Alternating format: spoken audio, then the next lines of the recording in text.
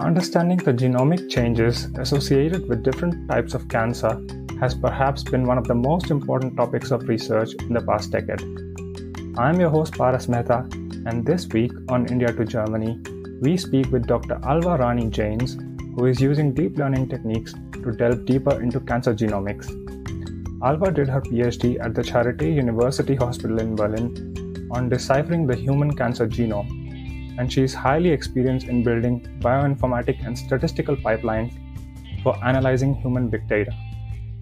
She is currently working as a postdoc at Hasso Plattner Institute in Potsdam, Germany. Welcome, Alva. Thank you for speaking with us. Yeah, thank you, Paras, for inviting me and looking forward to an exciting talk. I have actually a lot of questions for you, I have to say. You have such an interesting profile. Sure. Let me start, first of all, with the question that's burning in my head, which is about your research. So your research in the area of using deep learning for cancer genomics, I can imagine that's really important for everyone. What exactly does your work focus on? So the work focuses on elucidating the functions of cancer-related RNAs or genes, which are involved in certain signaling pathways. So the signaling pathways are the pathways which give signals to the cancer cells to grow and proliferate and spread across the body. Yeah, and also to elucidate those genes and their tumor suppressing activity across multiple cancer types. So our focus is we are mainly looking into a particular kind of gene, which is known as non-coding genes, and which are already reported to be involved in multiple hallmarks of cancer, including progression, metastatistics, proliferation, so on and so forth. So the goal at the end would be to develop a tool that would help physicians to stratify the patients based on their risk group and plan the treatment protocol. So technically, it would be like a system that would support clinical decision-making, or CDS, by leveraging latest developments in deep learning and bioinformatics, especially in combination. So, yeah. That's all about the research part. And besides that, I'm also involved in developing multiple reproducible workflows or pipelines for various projects, which would be, in the end, we will publish it for people, for the community, so people can use it for free. Yeah. So your work would be basically used by the physician or by the specialist to stratify patients, like you said, based on some risk factors, which you are able to produce from your work. Okay. Because, for instance, cancer is a very heterogeneous disease, meaning that it's not a single disease, it's a group of disease which has got multiple subtypes. For instance, leukemia, if we've taken leukemia, it's a blood cancer which has multiple subtypes like Philadelphia-like, Philadelphia positive, Philadelphia negative, so on and so forth. And each subgroups needs very specific treatment. For instance, some subgroups needs less aggressive treatment protocol, another need more aggressive, like chemotherapy. So if the doctor, clinician get to know what subgroup or which group the patients belong to, then he can really determine which treatment he can give to this patient. Hence, the life quality of the patient and the palliative care for the patient would improve drastically. So that is the aim at the end. So do you focus on a specific form of cancer, or is this a general technique? Currently, we are trying to find the functions of the particular kind of RNAs, which I mentioned before, across multiple cancer type, that is across almost all the cancer type, because we have consortiums where the tumor samples are available for more than 20 cancer tumor types, and there are subtypes. So there are like 250 around plus subtypes available from thousands of patients. So that's a consortium from the US, which is from National Institute of Health, which is called Cancer Genome Atlas, TCGA, abbreviated as TCGA. So where you can use the public data and play around with multiple cancer. But then eventually to translate this model to a hospital, we have to really do a lot of we need to validate it. And for that, we can only start with single cancer. So that's always based on the availability of samples from the hospital. So in the beginning, we will start with multiple cancers and then we will narrow it down. Yeah, that's the plan. But then it's a long-term goal. In order to get this classification based on risk, a patient has to go to a doctor and he or she has to get a genetic test done, I imagine. This would be the first step.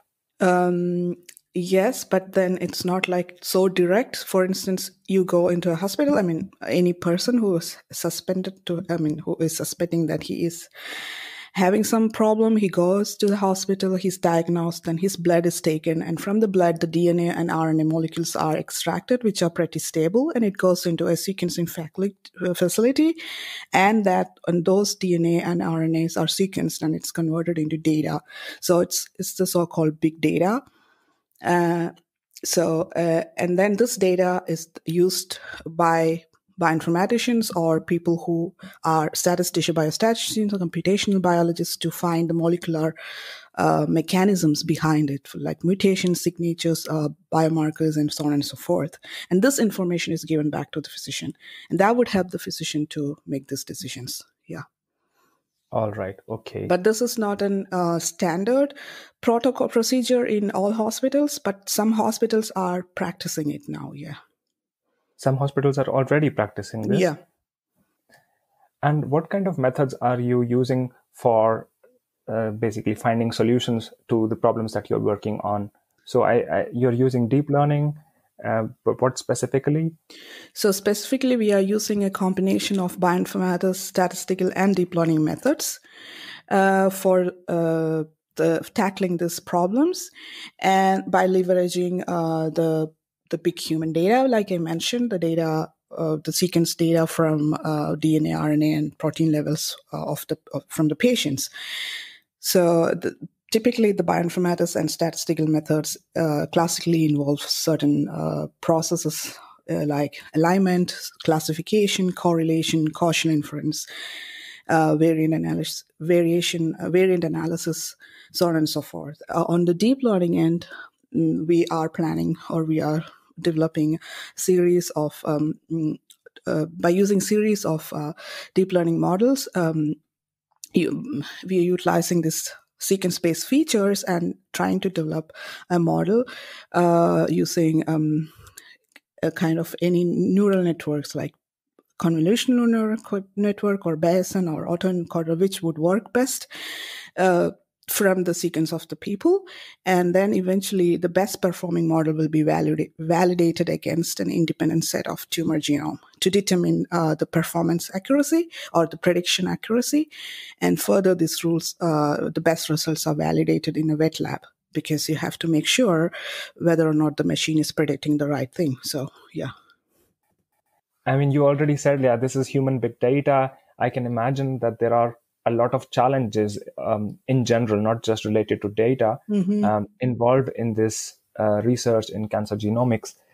Perhaps you could tell us a little bit about some of those challenges? Yeah, so mainly the genomic data comes with different formats, file formats because of each.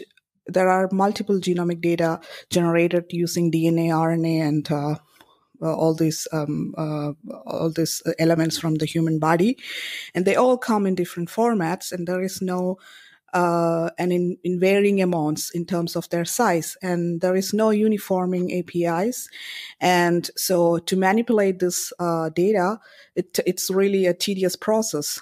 And you can certainly use Python libraries like NumPy, Pandas to manipulate it to a certain extent, but then there are no enough Pythonic ways that's supporting it in a very uniform. There is no optimal way of supporting it currently, and so.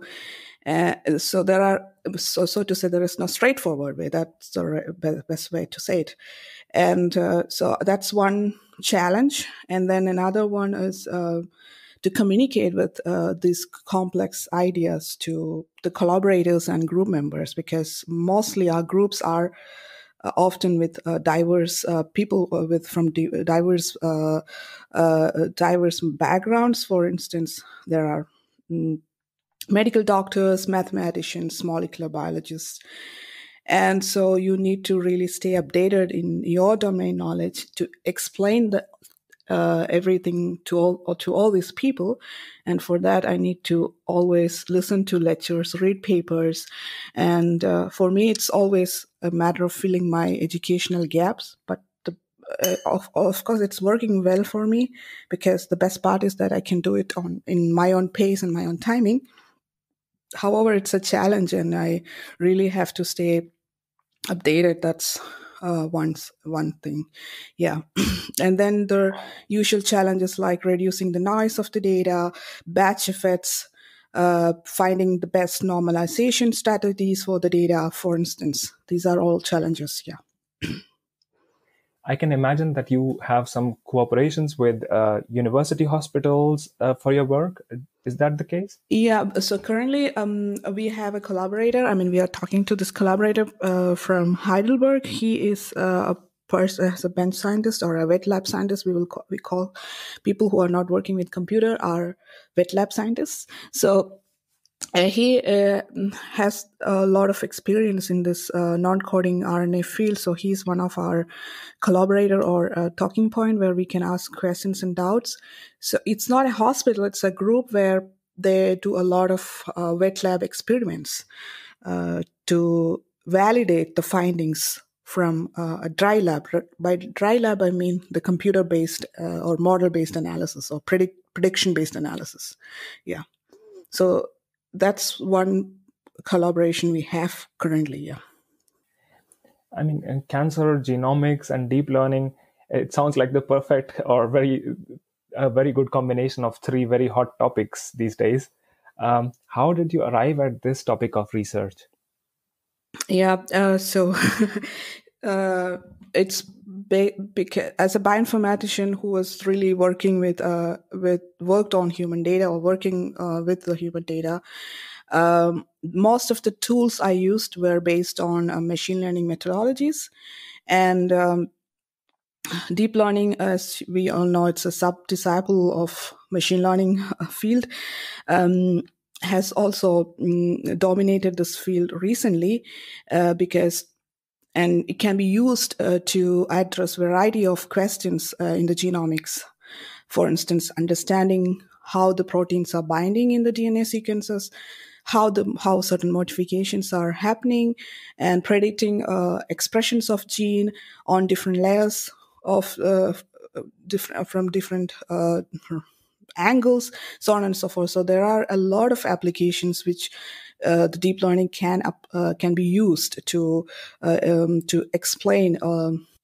However, despite the number of success or of this deep learning solutions, these are not adapted very well into the bioinformatics community. I am a bioinformatician by myself, so I thought of using it. And now the situation is changing a lot. For instance, there are a lot of open source tools from big groups like Google Brain out there, which you can use.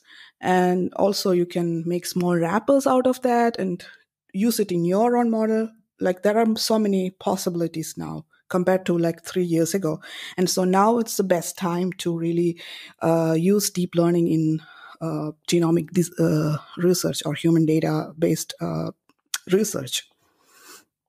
Yeah. Yeah, I can understand that. Yeah, it's deep learning or AI in general is becoming more and more mainstream, and yeah, that's I Yeah, agree and with that.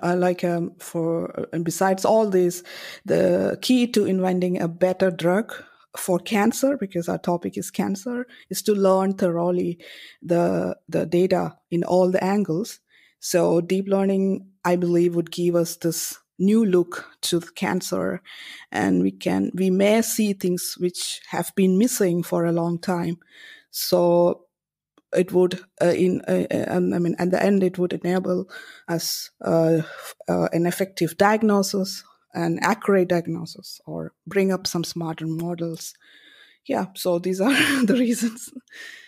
Yeah, I can imagine actually this topic is really a very popular and also a very important topic of research.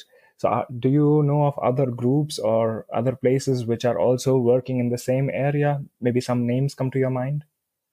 In cancer research, or Yeah, or using specifically using deep learning for cancer research? yeah, there are a lot of group. The group which I was working in, ETH Zurich, in the lab which I was working previously, they are a machine learning group. They were using a lot of human data, which is, if in fact the fresh human data which is coming from hospitals, uh, to look into different molecular interactions or molecular mechanisms of those patients, using these models, deep learning or machine learning models. And the other name is Google Brain. Like I said, it's a big famous. I mean, you guys know Google, yeah, not Google. So they have a unit called Google Brain and Google Genomics, where they are also looking in. They are mainly focusing on developing open source tools which can be used by the community later on for free.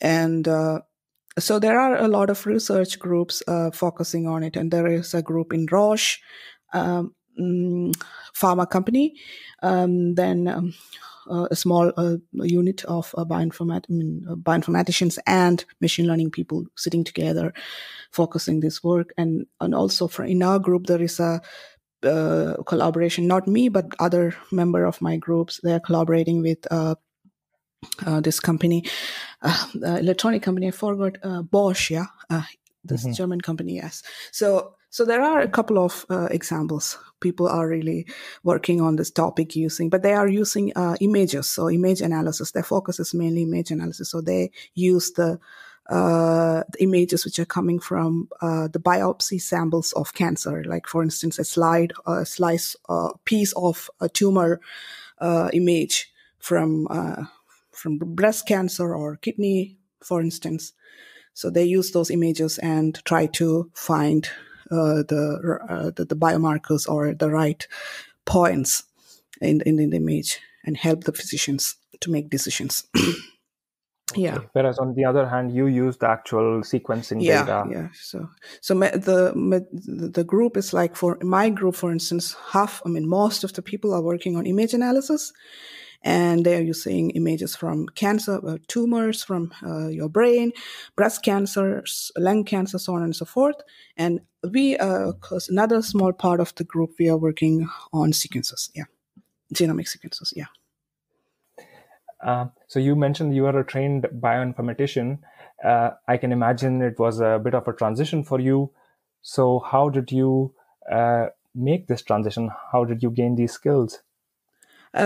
So gaining the skill was actually just by working on it or using the online tools, online resources. And also, of course, I was working, like I said, I'm working with people from multidisciplinary backgrounds. So it's always easy to talk to people and get their helps.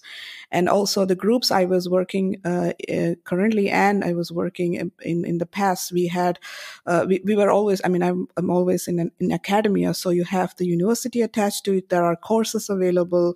You can go take a course and learn it, or you can always do it by your own. So these are the ways I kind of learn the skills, or I am learning the skills. But so bioinformatics is a data-driven science, as it is, which uses genomics and utilized largely a lot of techniques from machine learning. So I was kind of aware of this, but I wasn't using it as a machine learning engineer or a deep learning engineer. But then that was a kind of, I got a foray to it with working as a bioinformatician, but started learning it recently, I would say, through resources online, through the courses, and through people around me. Yeah. And what is it that got you interested in research? Yeah, that's a very interesting question. So I was never a kind of, I wasn't never planning to be a researcher. I come from India, and I grew up in North and Kerala in South India. So I would really say that I'm really so thankful and blessed to have astonishing parents who give me a lot of freedom, and they had also ambitions for me. For instance, my mom wanted me to study or continue in science and engineering, and then go on with masters and do a PhD on it in the same field, which is quite rare because I did my bachelor's in bioinformatics, master's in bioinformatics, and systems biology, and my PhD in bioinformatics. So this is Okay. kind of, I never changed my field. And that was really because my parents had huge ambitions for me and they were encouraging me. But the crucial step happened when I moved to Sweden to pursue the masters, yeah. And after completing bioinformatics, engineering in bioinformatics in India, I got a chance to pursue masters in Sweden in Chalmers University, which is a technical university. And during that time, after the first year in the summer break, I got an amazing opportunity to work with a company called AstraZeneca, where I was working in digitalizing tables and figures from literature about Alzheimer's patient.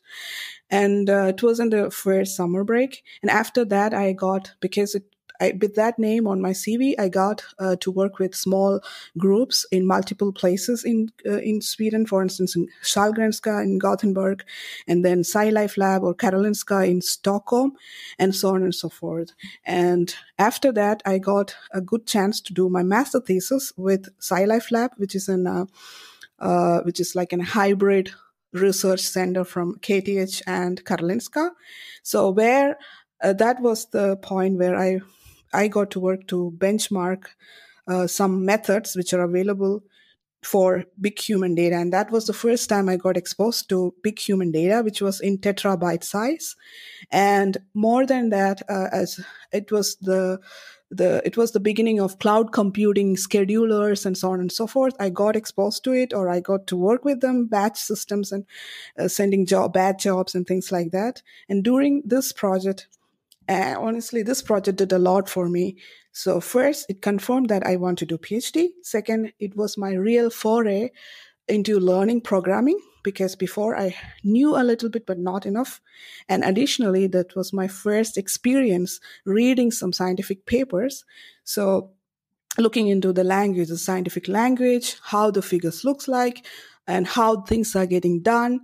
So these are in fact all useful for me. And then I have also learned how to work independently and manage the data. And most importantly, that thesis helped me to decide for PhD. And besides that, I love the autonomy, love being able to choose the time when I want to work. Like, for instance, you do not have to work 8 hours. You can also work during the night, and next day you can sleep before, and something like autonomy. I mean, so in research, nobody is really looking at you. When are you working? The results are important. Yeah. So, and these opportunities, in fact, shaped the researcher in me. And by having all these names on my CV, it was easy for me to find a PhD. And by then I had 2 published papers in reputed or impactful journal. And it got easier for me to get a PhD position or to be a researcher. So that it was a gradual process. It happened gradually, I would say. Mm-hmm. And furthermore, the credit largely goes to the mentors and the professors I had, the great colleagues I had. Then, so yeah, it was a lot of people contributed to it. Yeah, thankfully. Great. That sounds very nice. And then you continued with your PhD at the Charité. Yes, I then so after that I got this for many reasons I want to do a PhD in Germany, because Germany has got a lot of quality work in cancer research, especially at that point of time. And so I applied in German DKFZ, which is known as German Cancer Consortium, and they really was taking a lot of PhD students then. And then I got this position with Charity and German Cancer Research Institute. Yeah, it was in 2014. Yeah. And now after that, you came to the Hasso Plattner Institute.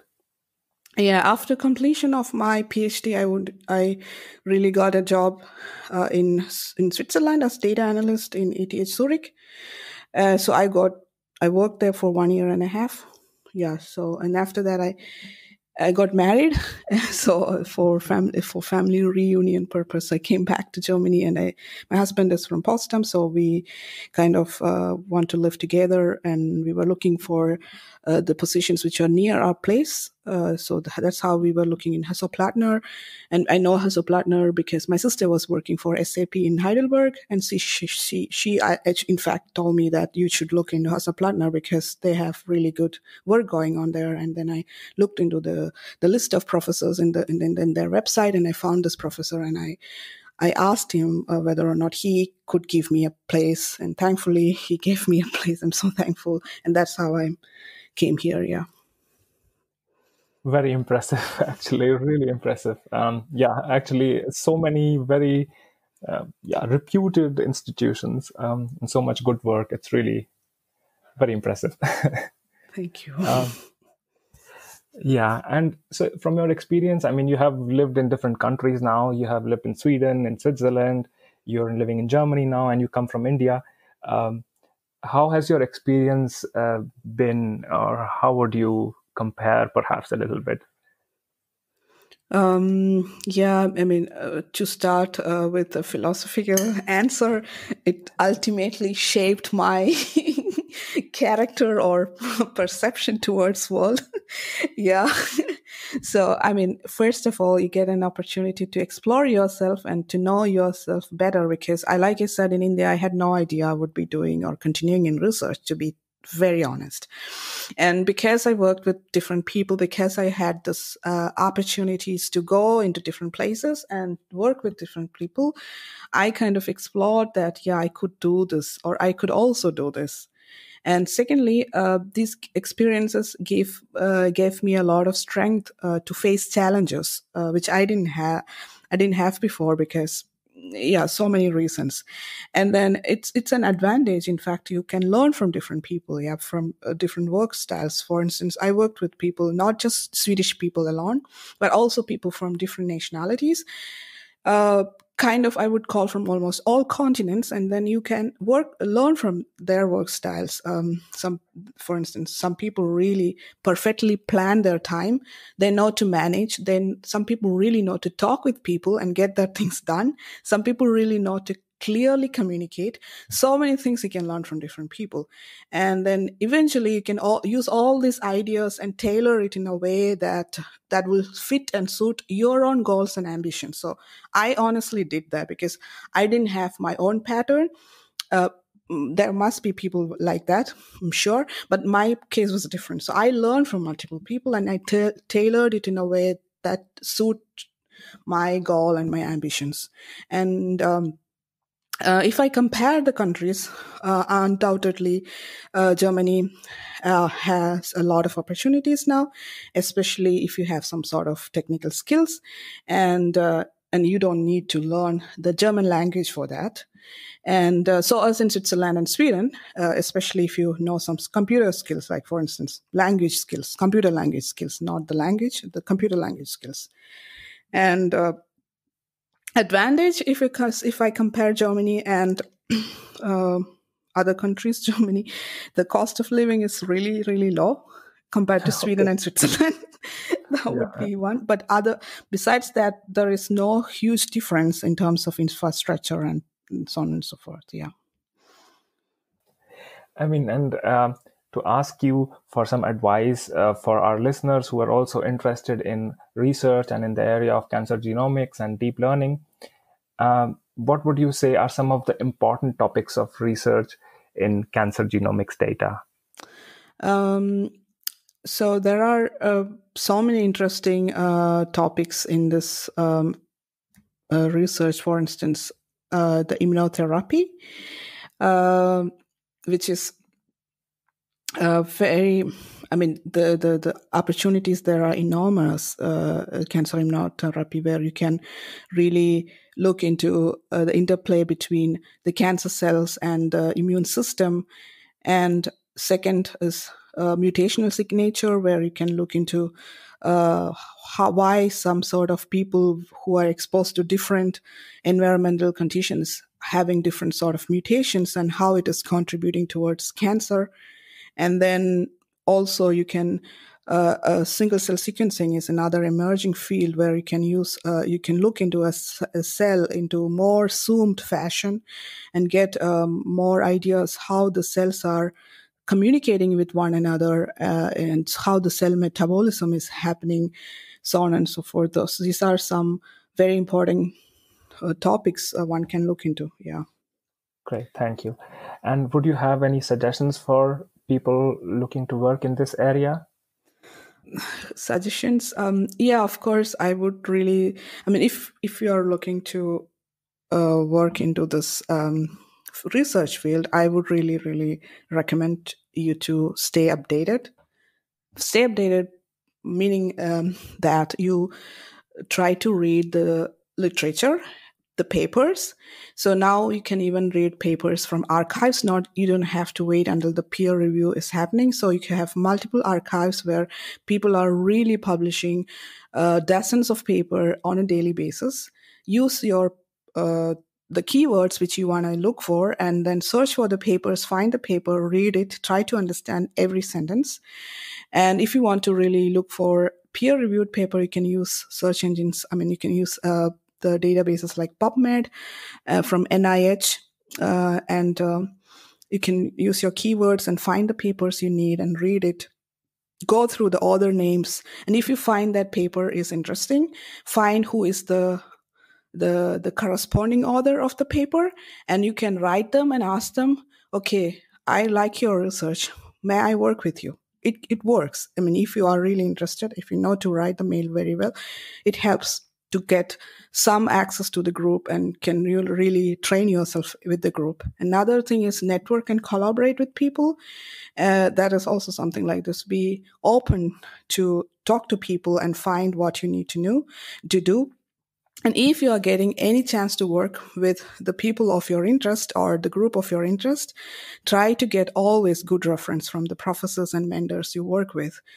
Always try to go out of the group with a good reference letter, which really helps, especially in Europe. I don't know about the US, but in Europe, it really helps. Your reference letter goes a long, long way, especially if you're working with a good, reputed professor. And then you can, of course, use LinkedIn, Google, Glassdoor. There are multiple places you can look for positions. And if you want to go into research, of course, you can go use, like I said, first find the right professor, reading papers. You can find the right people and then write to them, go to their web page, write to them, contact them directly, and try to ask them whether or not they have a position, and then write to them. Always make sure that you have a good CV and a cover letter and a motivation letter. Regarding, okay, I read your paper, I like this research, blah, blah, blah, something like that. So it should be really good and professional. So make sure I really recommend to put a lot of time making good CV and cover letter. So yeah, so these are the things which really helped me. So I would say. Yeah, I have to thank you, Alva, for sharing all your knowledge and your experience with your research and with your experiences in these different countries in this podcast. Thank you very much. Thank you so much for giving me this opportunity to share about the work I did. Yeah. It was really great talking to you. Thank you.